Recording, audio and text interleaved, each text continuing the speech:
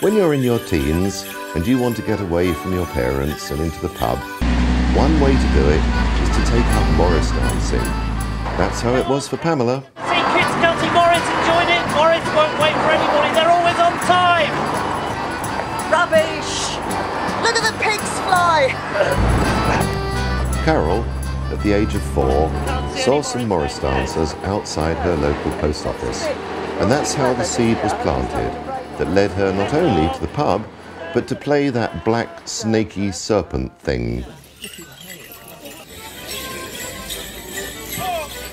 May I introduce you to the implausibly famous Kit's Cotty Morris from Maidstone in Kent, who, even now, are working up a thirst. They're a congenial bunch of people and reckless enough to put up with having the Springer sisters in their midst.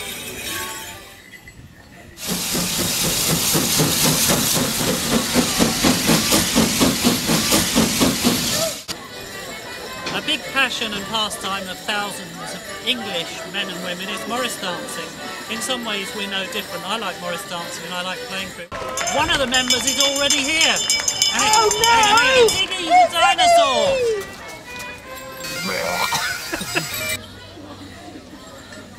Iggy's nearly always with us with the Morris, suddenly appears to frighten everybody, including our dog Mellstock. Yeah. Can you tell us a bit about Iggy? Iggy is considerably older than most of us, and he actually he's quite a nice soul, really.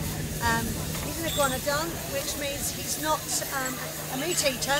He likes vegetables, and most of all, Morris means flowers off the hat. Iggy, the bony bit, was dug up in Maidstone, and he's also on the Maidstone coat of arms. So he's in fact real and historic character, and actually can be seen in as the Maidstone slab in the Natural History Museum. And he follows us around. He's quite a nice chappy, really. He belongs to the Union of Fools and Beasts. Oh yeah. Right, Peter, you're the fool. What do you actually do in Kit's Cotty Morris? Well, my job is to motivate Stop people waving. and get people moving about and to rally them round and make the general public aware that we're there. And you sweep the floor. And I sweep the floor because I've got a very pretty broom. Your feet are a bit different. You've got yellow socks. Yellow socks, yellow shoes, everything to match. And that's double yellow line paint, isn't it? That is double yellow line paint. You're dead And you've got right. under there, I think there's. You look a bit like a jockey under me. Oh, I know, jockey to the fair. That's the dance we do.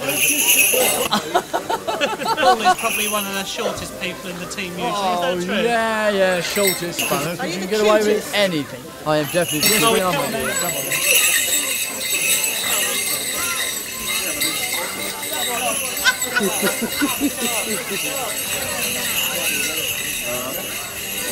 Where do they dance?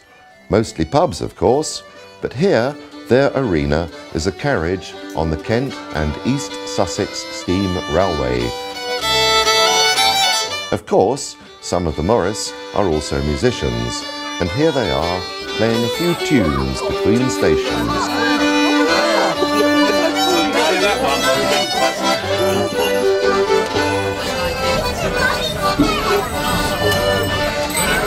This is Paul, our musician. I'm camera shy. Is he miserable I'm most miserable of the all the time? time. Although I have noticed that occasionally you're smiling. Why is that? Usually because I've passed wind. A 2-minute stop at a station is an opportunity for a quick dance and then back on the train.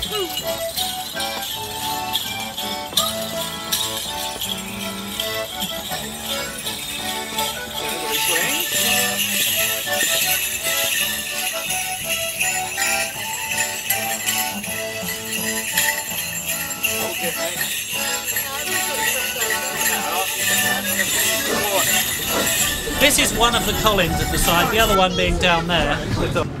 Might be thought of more important than the Squire, apart from the fact it's a bit smaller. What exactly is a foreman, Colin? Well, the foreman is the Morris terminology for dance instructor. It's my sort of role.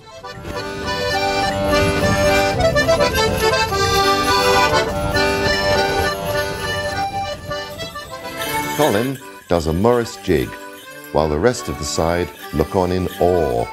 Or are they hoping he will miss the train?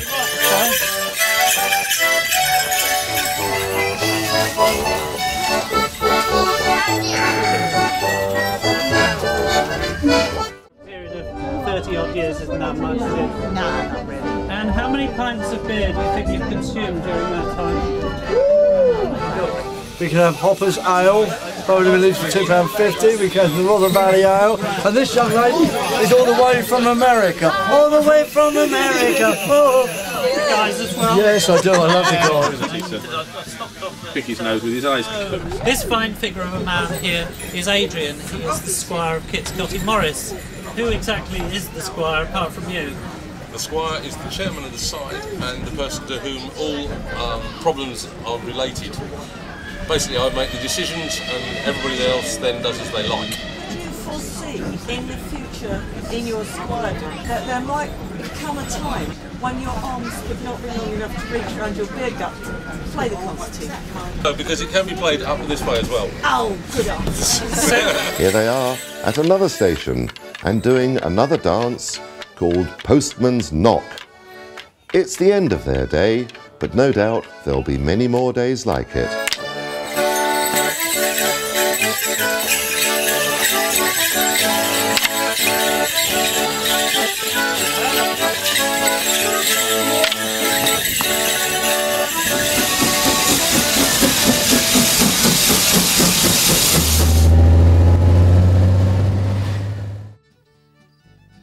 Pamela's collecting is never ending.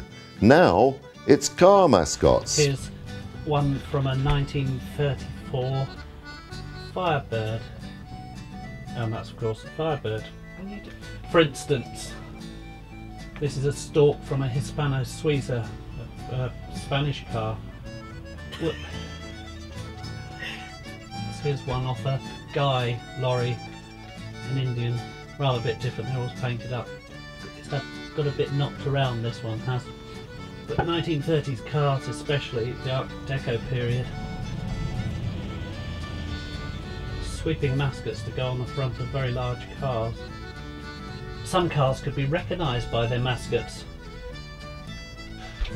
Here's an Armstrong Siddeley Sphinx. Sometimes they're sitting up like that, or a little one lying down. A cartoonist during the First World War, called Bruce Ben's father, created a character called Old Bill. And here is Old Bill, made into a mascot. During the later parts of the First World War and into the 20s and early 30s, called cocking a snoot. Snook. A snook, right? A snoot? Snook. Snook. Cocking. It was through Morris dancing that a teenage Pamela got hooked on cars, getting lifts from a fellow dancer who drove a vintage Alvis. Carol's interest stems from the vehicles owned by her farming father. The annual London to Brighton Veteran Car Run is yet another chance to see hundreds of cars and catch up with other old car fanatics. Hello, Treacle. Didn't know you were here. How are you? Nice to meet you. Yeah, shake my hand. Hello. Nice to see you. Yeah. Hello, Mellstock. Well, I'm not really surprised you're here with all these cars going past. I know. Yeah. What a day for it. Do you always come on this? Every year. Yeah, Flash went past me and it was the Napier. Oh, I mean, Big grin on his face. Pull, Imagine. pull 80 mile an hour, that car. Will it? Little side valve forward. It's a 1950s blacksmith shop, my barn is. Oh, wow. Yeah. Oh, Well, but we yes, do. we do. You What, do. your house or where? Come round any time and see it. It'd be lovely. Yeah, there'll be beer. Oh, well. Timothy Taylor. Indeed. It's an old. It's It's an old, is it? It's an old. There's another old then. That's Are they even all the older. same make? I Chain don't think drives, so. I know. Girls are rambling, but I'm injecting a necessary element of gravitas to this part. Look Oh, over that one there, as well. there's Yes, Jamila. indeed. They had a lot of problem with Have you, those. I did. Carol, They have you did. seen there? There's Jamila over there. Look, hiding her Jamila. face. Derek Taylor. Look. Oh, what? Hot Oh, God. Rock and roll, man. Rock and roll. I heard a rumour Yes. that someone told me, I'm not saying who, that you often take the banjo around in your car and very sadly sit in the It's back very playing sad. it. It's sad. It's very sad indeed. I don't, you haven't today, have you? I'm trying to make friends. Well, there is a Tell banjo us. in the car. Oh, no. I'm really. Do you know, look. I think this is the saddest thing. I'm into banjos, but you taking it have? out on a classic car run Well, is... well, nobody else will come with me. I can...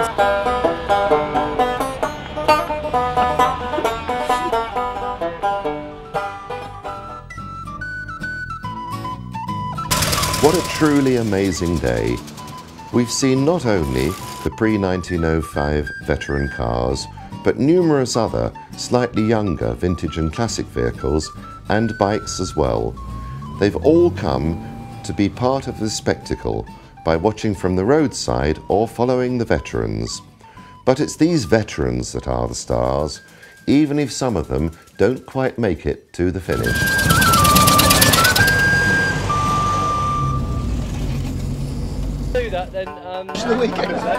Here are the girls again.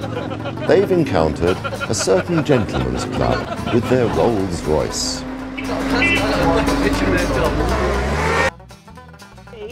Broughton. Gentlemen's Club. from.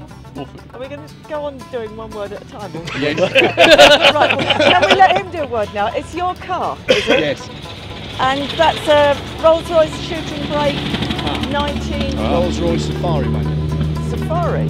Safari wagon. That explains the pit helmets. And some of you are wearing moustaches and some of the glasses are wearing moustaches.